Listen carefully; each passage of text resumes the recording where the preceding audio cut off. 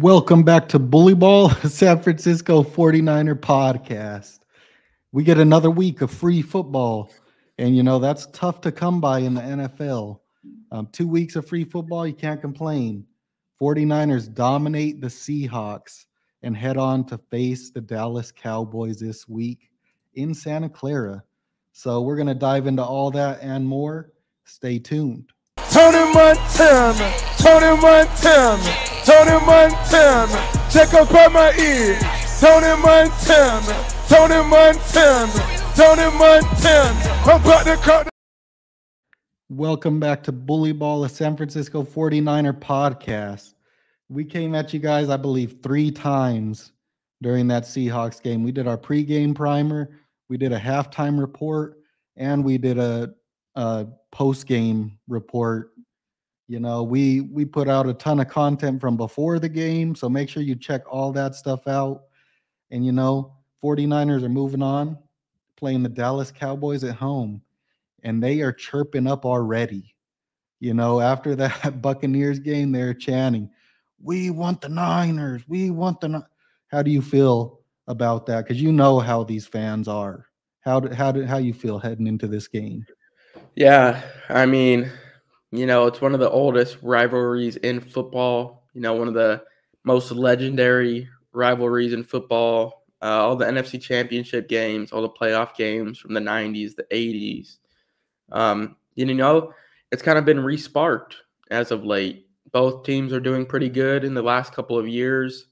Obviously, the Niners beat them in the playoffs in the divisional. Or is it wild card? No, wild card. In the wild card round last year at Dallas, the Niners beat them. And now Dallas will be coming out to Santa Clara to meet the Niners out there. So, the fans are passionate. Of course, they're going to be talking. Our fans are talking. So it'll be interesting. Did you see the Cowboys fan at the Bucs game FaceTiming Debo? Yeah, I did see that. That was funny. Yeah, I ain't gonna lie. All the fans are saying, "Oh, you better be ready." So we'll see. Should be a fun game for sure. It's gonna be a great game. Yeah, and I've been on Twitter and stuff, and all these Dallas fans are already saying, "Hey, that 49ers defense, they're fraudulent. You could beat them deep, you could run on the edge. They don't really get pressure." What is your response to what these Cowboys fans are saying? It's tough. As of late, I would probably agree because our defense just, in the first half of the Seahawks game, they're pretty much getting whatever they wanted besides those first 2 drives that were 3 and outs. Then after that, they're moving the ball pretty easily. And then all the way up until the Charles Omenihu strip sack, they're down in their territory or in our territory, like the 20-ish yard line or so. So they were moving the ball easily up until that point. And the Cowboys offense is obviously a lot better than the Seahawks offense, that's for sure.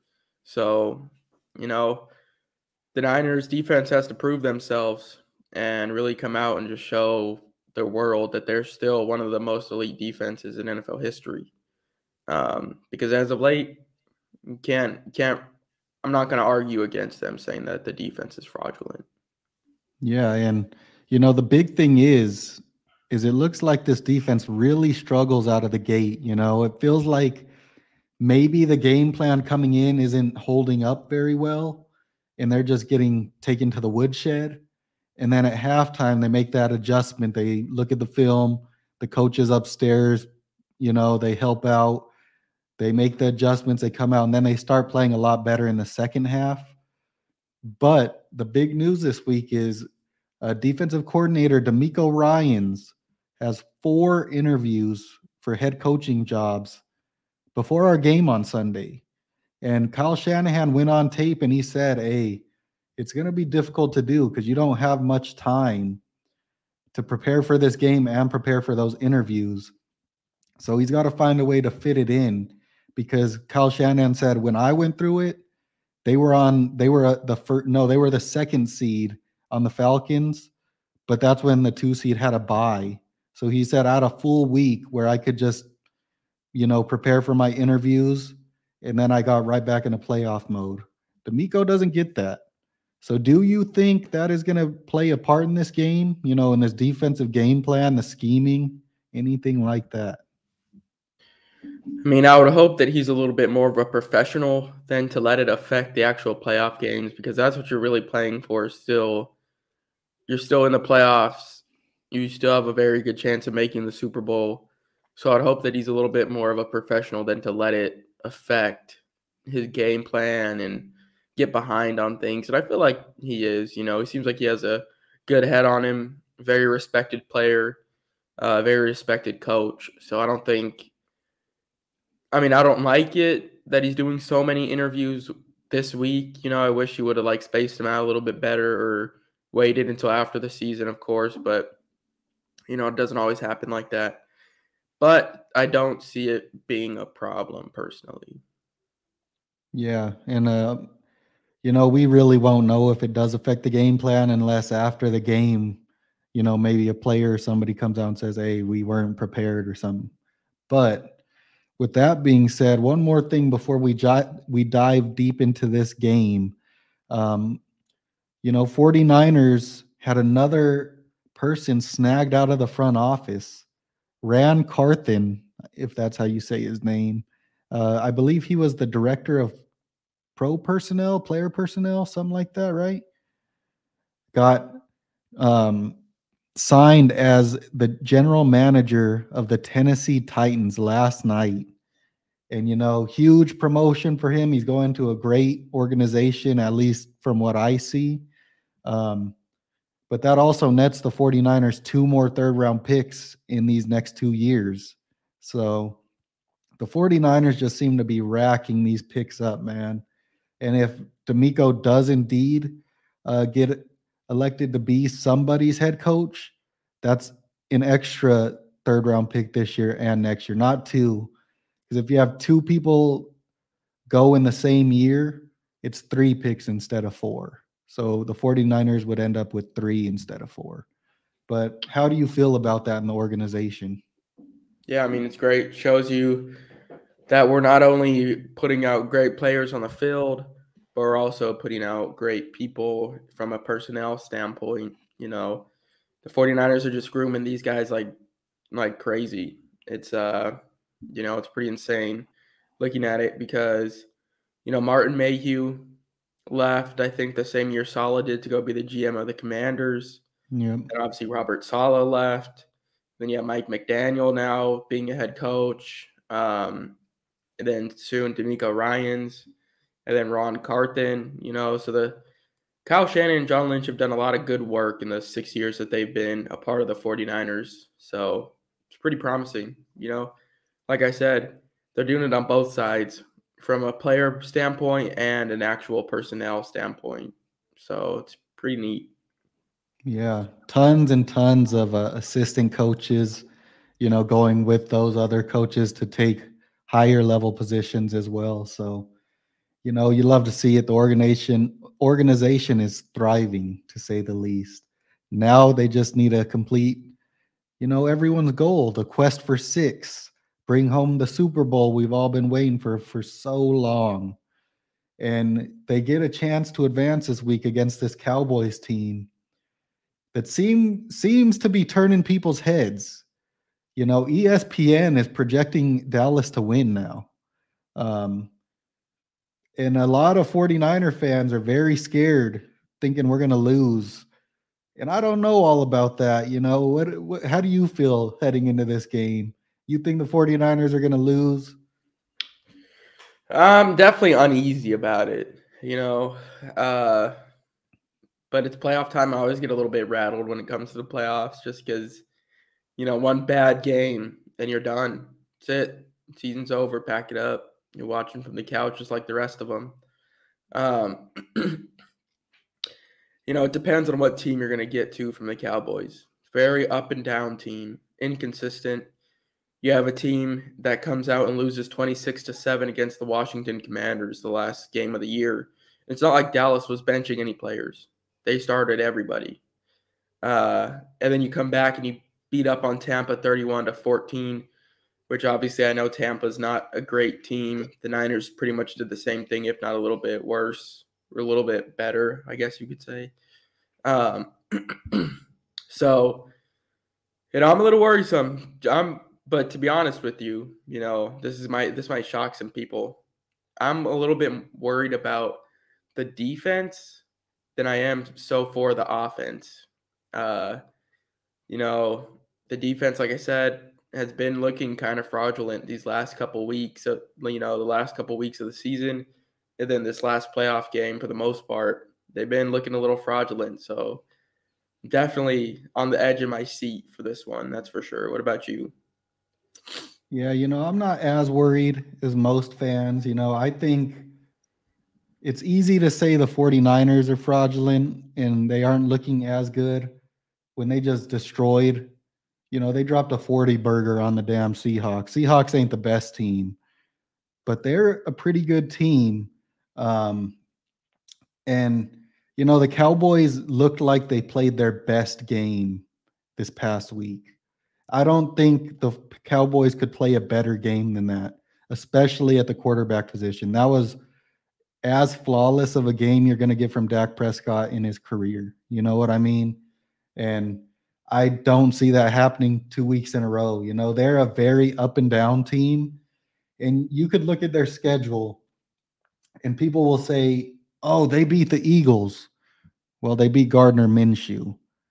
Oh, but they beat the Bucks. The Bucks can't score points on offense anymore. It is what it is. Who else did they beat? The Bengals. They beat the Bengals. That was in week 2. There's nothing on their schedule that really impresses me. But what stands out, they lost to the Jaguars. I know the Jaguars are still in the playoffs, but they should have been a first round and out team. And then they lost to Sam Howell, like you said. And that's a good defense that they have over there in Washington. We saw it when we played them, but our defense is better. Their defense, I would probably say, is better against the run than ours right now. But overall, I believe our defense is better.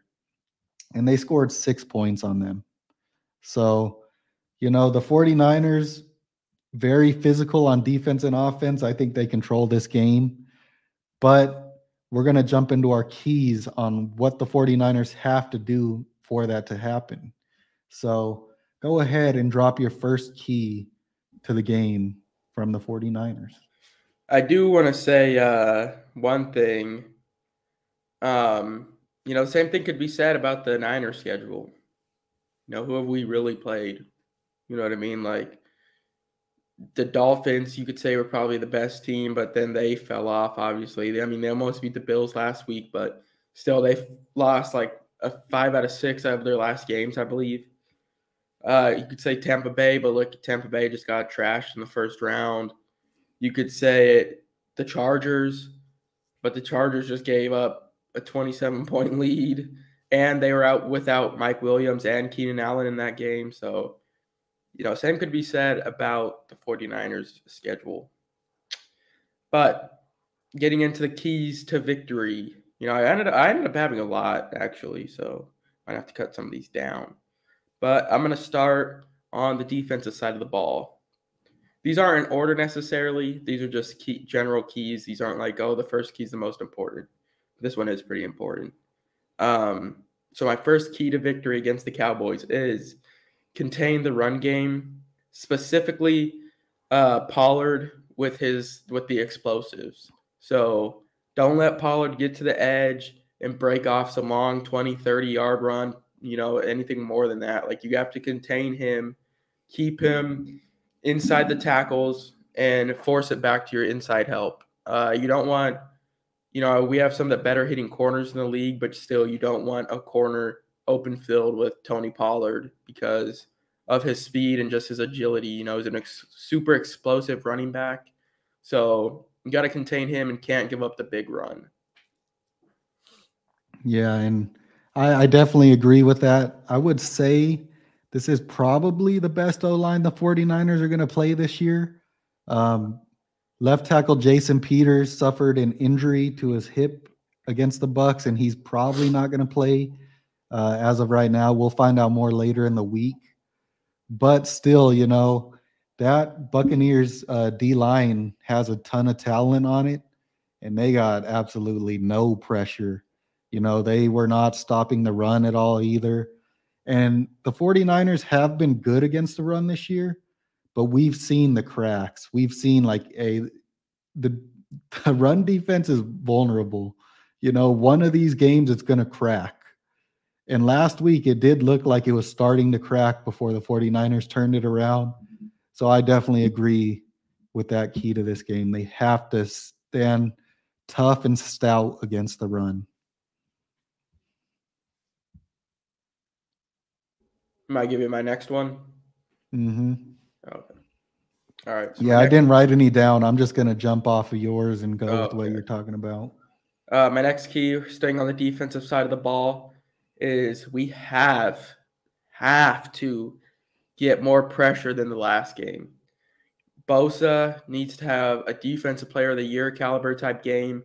You're playing against the other defensive player of the year candidate in Micah Parsons. So you need to outperform him. But in general, the 49ers need a lot from Bosa and the supporting cast, because if you can get pressure on Dak, he's going to fold. He's going to throw picks. I think he either led the league or was tied for the lead in most interceptions thrown this year. And he missed 5 games. He missed 5 games and led the league in interceptions, or at least was tied for the lead. So you have to get him off schedule, have to get him uncomfortable. Even if you're getting some pressure, make sure you get hands on Dak. You know what I mean? Make sure you rough him up a little bit. Just got to rattle him. If you get him out of position, he's uncomfortable, you're going to get picks. And if the Niners lead, I'm calling it now. Obviously, it's easy to call. It's not like I'm calling a huge shot. But if the Niners win the turnover differential, they're going to win the game. I think we're undefeated when we lead in the turnover differential. So if we can lead in the turnover differential, we're going to win the game. Yeah, and I totally agree. Nick Bosa, 0 pressures last week against the Seahawks. And that was surprising because we know those rookie tackles on the Seahawks are good, but Nick Bosa obliterated them the last regular season meeting that they played. He just destroyed them, took them both to the woodshed, and they locked his ass down this week. And we've said it all season. Nick Bosa doesn't get pressure. 49ers O-line don't get much pressure. D-line, sorry. Charles Omenihu, Eric Armstead stepped up a bit, but you're getting nothing from that other edge spot, and you really need something there. We talked about it. Maybe you bring Drake Jackson up. He isn't getting pressure, but at least he's trying to swap balls. You know what I mean? Maybe give Jordan Willis some more reps. I don't know. But, so Jason Peters goes down. It looks like rookie left tackle Tyler Smith will be probably starting this week for the Cowboys. So hopefully that is a position that the 49ers can exploit. I heard in the broadcast against the Bucs that he's been playing pretty good this year.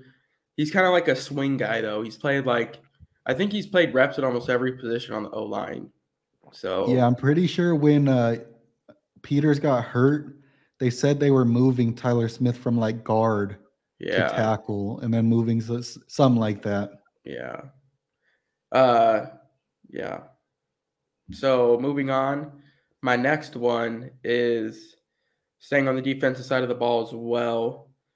Is Fred Warner and Dre Greenlaw have to match up well with Dalton Schultz. Dalton Schultz looks to be Dak Prescott's number 1 target. That's almost like Dak's safety blanket. If the play is breaking down, Dak's going to look towards Schultz. So Fred, Dre, Hufanga, Gibson, whoever's on him, needs to play sticky coverage on him, and not let him make any off-schedule plays as well. Because, like I said, that seems to be his number 1 target and his safety blanket. Because in that Bucs game, he had a lot of receptions, and Dak was looking his way very often. So if Fred and Dre can lock him down, then it's going to be a long game for Dak. Yeah, and I agree with you. You had mentioned Dak Prescott. So on the season, he had 23 touchdowns and 15 interceptions. Jesus. Yeah, so that's Dak's stats. But I agree with the Dalton Schultz thing. He was looking his way often, and they were kind of getting him open the same way the 49ers have been getting exposed the past couple of weeks against tight ends.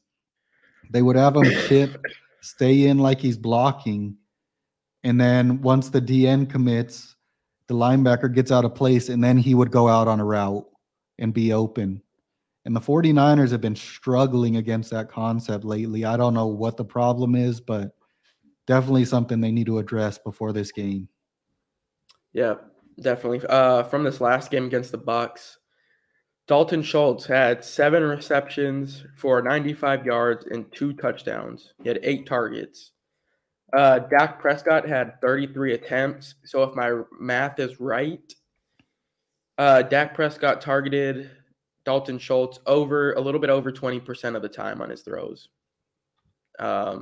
So you have to stay sticky on Dalton Schultz, and you cannot allow Dalton Schultz to beat you. And I feel like the Niners match up well against him because we have one of the best, the best cover linebacker in the NFL in Fred Warner.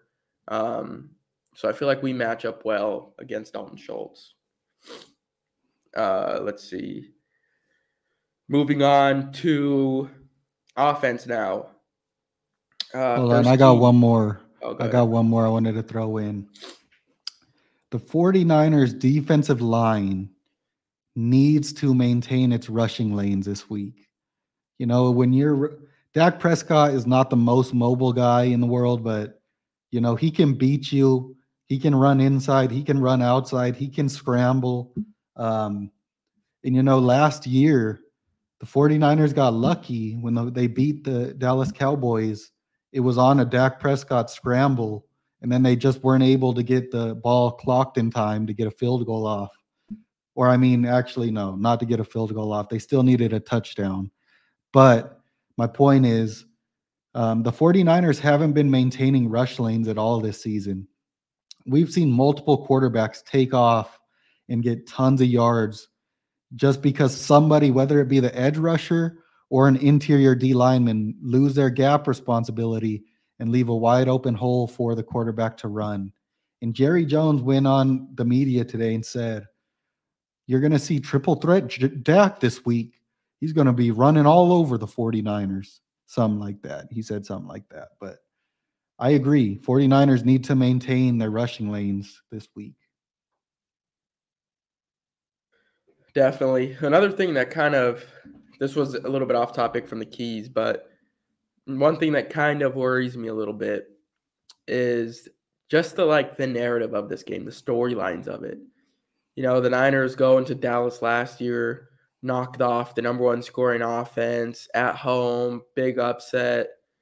The Cowboys are seeking revenge now this year.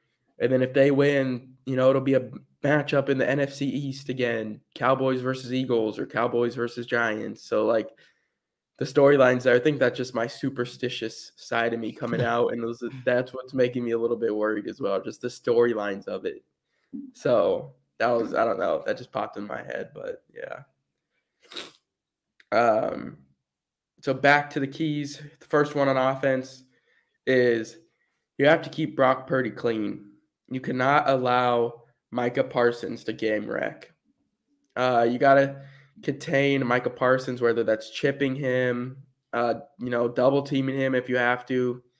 But you cannot allow Micah Parsons to get one-on-one with Mike McGlinchey. That cannot happen, at least not very often. I'm sure Mike can hold up every now and again, but he's going to need help. Micah Parsons, great player. Obviously, the second player in the running for Defensive Player of the Year. So you cannot allow Micah Parsons to game wreck and just beat up on Brock Purdy because they have a pretty good defensive line. Who's their other? DeMarcus Lawrence, I believe, is their other DN. DeMarcus Lawrence. Yeah, he's also good. So They also had another guy I was watching that was pretty good. Oza Odigazawawa. Maybe. He had like And 8.5 that, sacks, right? Or 9 sacks or something. I don't know what he had this past year, but he's a D tackle, but he had 4 sacks this year. Somebody on their team had 8.5 with tied. But yeah, you have to keep Brock clean. You can't let him get pressure. They did a great job last game of doing it, so hopefully they can continue that into this game. And don't let Micah Parsons game wreck. Oh, Dorrance Armstrong. Yeah, that guy. He was getting nicked up. He went down a couple times in that Bucks game. Yeah, tons of talent on that defense, Tons of people with 4+ sacks on that defense. Yeah, Sam Williams. I don't know how many DeMarcus Lawrence had. 6 on the season. Sam Williams 4. Oza Odigazawa had 4.5. Dorrance Armstrong 8.5. However many Micah Parsons had. Dante Fowler 6. They're kind of like what the 49ers were when they had a good pass rush, if I'm being 100% honest with you. Just everybody can rotate in and get pressure. So I agree. You got to keep them off Brock. You got to keep that pocket clean because you do not want Brock Purdy to get frazzled like he did in the first half last week. Yeah, definitely. And, Kyle Shanahan kind of touched on that too. He said, Brock was a little bit, overhyped. So he had to kind of calm him down. And they ran 10 run plays in the first 15 plays of the second half. So Kyle Shanahan did a good job of identifying that and adjusting to it last game. Next one, staying on offense, is same thing from last week. You see how good it worked out, is get Debo rolling. Playoff Debo. You need playoff Debo in this game. His versatility. He had a great game against them last year in the wild card. He's going to need it again this week. So yeah, just get Debo the ball any way you can. Screens, slants, tosses, from the running back position, whatever you can. Get Debo the ball and get Debo rolling. If Debo's rolling, this offense is going to hit on all cylinders and put up another 30-plus point game if Debo can get moving. Yeah, I totally agree. You got to get Debo going. And I believe the Cowboys, they are the worst team in the NFL against wide receiver 2s, if I'm not mistaken. So, Brandon Ayuk cooked their ass last year. We need Brandon Ayuk to cook their ass again this year. All of the Dallas Cowboys DBs are huge. They're all like 6'2 plus. So, you got to use the speed, separation, get open. You don't want tight windows for Brock to throw into this week. Starting strong safety, Jaron Kearse has a sprained ankle. So we'll see if he plays this week. But, they're very opportunistic. Trayvon Diggs, he's going to go after the ball if you go at him. So, yeah, I totally agree with you. So, good thing you kind of touched on it. My next key is get Brandon Ayuk on Trayvon Diggs. I know that might be a bold take, but Brandon Ayuk destroyed Trayvon Diggs last year. Just his route running, Trayvon Diggs is going to get aggressive and try to jump routes to get picks. Brandon Ayuk's great at selling out, selling those fake slants and then turning upfield, or even fake curls turning upfield. And Trayvon Diggs is going to be chomping at the bit to jump over and get a pick to turn the game. If we can take advantage of that and hit him deep, even if he's not trying to jump routes, I still think Brandon Ayuk with his route running can expose Trayvon Diggs. So that's a big matchup for me. And I think if we can do that, if we can get Ayuk to get on Trayvon Diggs, and we could probably hit him deep a couple times, to be honest with you, or even just beat him by pure route running, because Brandon Ayuk's one of the best in the league, in my opinion. So getting Brandon Ayuk on Trayvon Diggs, big key for me. Yeah. In a quarter of the 49ers passes last week against the Seahawks, I believe they threw the ball 33 times. A quarter of those the wide receiver, the wide receiver that caught the ball had 5+ yards of separation. So we need to see more of that this week. Yeah, definitely. Next key, this is kind of more of a team key is, well, I'll jump to that one. That one will be the last key. So my next key is going to be capitalize on what the defense gives you. You know, Brock Purdy kind of struggled with that last week. The first play that obviously is going to jump at everybody's head is the one where Debo was coming across the field and he tries to throw the post to Brandon Ayuk. A lot of people like the play and they like the decision making because if Brandon Ayuk would have kept running his route, probably wouldn't have been a touchdown. But at the same time, Debo Samuel's wide open and an easy first down plus. You know, there's a couple of other plays where some guys were open. So just take what the defense gives you. You know what I mean? Brock Purdy obviously is going to make plays, and then there's going to be times where he's trying to make plays and might get sacked. You know, might almost turn it over or something. Like I said last week, you got to live and die by that sword. So you can't complain if he's trying to make plays and bad things happen, because we had a quarterback last year, you know, that couldn't make any plays at all by himself. And the team was not very successful when it came down to the crunch time. So, but capitalizing on what the defense gives you, that's a big key for me. Yeah. And, you know, I think this week the 49ers are really going to struggle to flip the script. You know, the 49ers have been throwing the hell out of the ball every single week. And this is the week that you're going to want to run the ball because they have such good pass rushers that we mentioned that you kind of want that Jimmy Garoppolo game plan. You know, I know it's tempting to throw the ball 30 plus times, but we've seen you can bully the Cowboys defense. So you need to play some bully ball.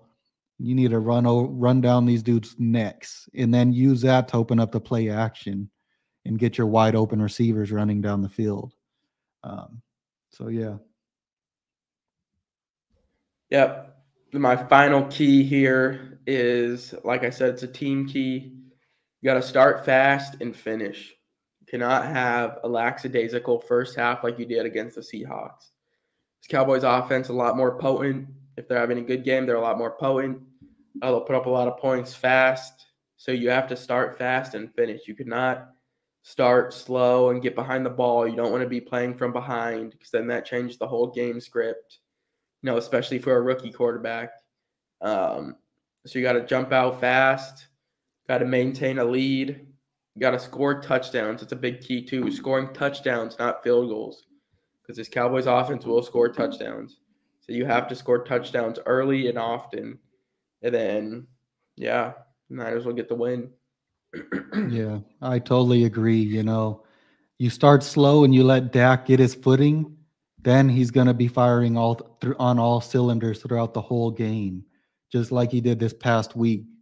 You know, you rattle him early, and that's when you start getting pick sixes and the dude starts choking and throwing bad passes and stuff. So you got to start fast on defense, and on offense, you got to start fast because if you get behind, that's when these pass rushers can start teeing off on you because they know you need to throw the ball. So I totally agree. You have to start fast on both sides of the ball, not just one. And I'll throw in one extra key to the game. If you guys watched this Cowboys game last week, you saw Brett Maher miss 4 extra points in that game. You know, you need to get him frazzled right away. You know, if he has a field goal early, maybe you call a timeout, try to throw him off, get him off his game. And you need to win that special teams battle. We cannot miss any kicks. We need good returns from Ray, which we've seen, you know, all season. And kick the fucking ball out of the end zone on kickoff. I'm so sick of the 49ers letting them return the ball because I know they want to stop them on the 20, but most of the time you stop them on the 30 or 35. And one of these days they're going to break one. And I think you're playing an all-pro returner. I'm pretty sure Kevontae Turpin was all-pro this year as a returner. Do not kick him the ball this week, please. Yeah, I agree. That makes no sense to me why we keep it in bounds. Like I don't know if we're trying to just do like directional kicks, like yeah, that's what it looks like. We're trying to do directional kicks. Like, all right, kick to the left, everybody swarm the ball to the left. When you do that, the right's wide open. Somebody has the speed to get it out there, it's gonna be a touchdown. But yeah, I think Ray McLeod. I'm gonna call it. Ray McLeod's gonna get a return touchdown this game. Think, I've been preaching it for the last few weeks. He's been super close. I think he's finally gonna get his one this week. I love it. I love to see it. Do you think that we see a bounce back from Charvarius Ward this week on CD Lamb? I don't know. I'm curious. I wonder if he'll be shadowing CD. Do you think he'll be shadowing him, or do you think he'll just be playing his side? I don't know because I think, Diamo had that good week last week. So maybe they're like, oh, no, we don't need to shadow him, but I would shadow him. You know what I mean? The rest of the Cowboys receivers don't do much for me. Noah Brown, Michael Gallup, T.Y. Hilton. If they beat you, they beat you. I don't give a damn. You know what I mean? But I would shadow them, but I don't know if they will. I don't think they will. Yeah. I think he will have a bounce back game, though. DK Metcalf's a great receiver. He just made plays on the ball. You know what I mean? There's not much to it. I think he will have a bounce back and he'll get right on this game for sure. Yeah, I hope so. So now let's jump over to our Bully of the Week prediction this week. And if you guys don't know, our Bully of the Week this past week, we did the poll for you guys, and it did come down to Deebo Samuel and Brock Purdy, but Brock Purdy won out. Yeah. So our dad's Bully of the Week prediction is Brandon Ayuk. That's who I was going to go with, but I'll let him have this one. Obviously, like I said, that was one of my big keys to victory is getting Brandon Ayuk on Trayvon Diggs. So I think Brandon Ayuk, I think he's a great candidate for Bully of the Week, So yeah, that's our dad's prediction. My prediction, though, is going to be my guy who should have won it last week, Deebo Samuel. Bully of the Week this week. Like I said, that's another key is getting Deebo rolling as well, no matter what it is. Running back snaps, screens, slants, drags, whatever. Just get him the ball and let him make plays because he's going to be running through defenders. It seems like now that we've gotten into the playoffs that he's really turned it on another level. And I think he's going to have a great game. I'm going to say, oof, I'll go bold. I'm going to say a rushing touchdown and a receiving touchdown from Deebo this week. I don't know. I don't know about the rushing touchdown because we don't use him in the red zone anymore. It's really like Elijah Mitchell. So I'll say two receiving touchdowns for Deebo. I like it. Yeah, I was going to say Deebo or maybe a running back because I said we need to bully them. I could go with an O lineman, but that's kind of hard to pick an O lineman. Eric Armstead is my honorable mention because he said it himself. He turns it up in the playoffs and he does it every year. He don't get sacks during the regular season and then the playoffs come and he turns into a whole different beast. So that's my honorable mention. But I'm going with a dude that was Bully of the Week probably 3 times in a row early in the season, and then he fell off. Talanoa Hufanga. You need a big game in run support, stopping those outside runs with a Tony Pollard, like you said. Probably going to see him rush off the edge a bit, try to get around, get a sack or two. And then, Dak be throwing picks, and it's usually the safeties. So I could see him getting a pick 6 this week. I need to see, one of those stuffed stat sheets this week from Talanoa Hufanga. That's my Bully of the Week. Yeah, that's a good one. The Niners could definitely use it. We've been waiting on a bounce back game from him for sure. I think one of us has at least mentioned Talanoa Hufanga for Bully of the Week like the past 4 weeks. So hopefully this week it could come true and he can finally bounce back and be that bully that he was like weeks 1 through 9. So Niners could definitely use it too, like you said. Yeah, and if you want to give a score prediction, you could go ahead and do that. I ain't doing it. Why? Because when I say the 49ers are going to score 40 points, they score like 10. Yeah. And then when I say they're going to score like 10, they score like 40. So I ain't giving a score prediction, but I will say I think the 49ers win. Maybe it's a close game. Maybe it's not. I don't know. I agree. I won't give a score prediction because, like you said, when we give score predictions, they end up going way off, and we end up getting, no. But yeah, I think the Cowboys win. Just kidding. The 49ers win. I think it'll be a close game, but I think the Niners will pull it out at the end. Yeah, you love to see it. We hope the 49ers get another week of free football. The season is down to the wire. You could be done after this Sunday. So we hope that they could pull out the win, give us an extra week of football.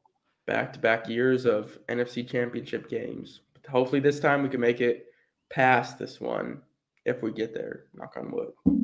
Most definitely. You got anything else for the people? Nope. As usual, we'll probably be going live about an hour before the game, so tune into that.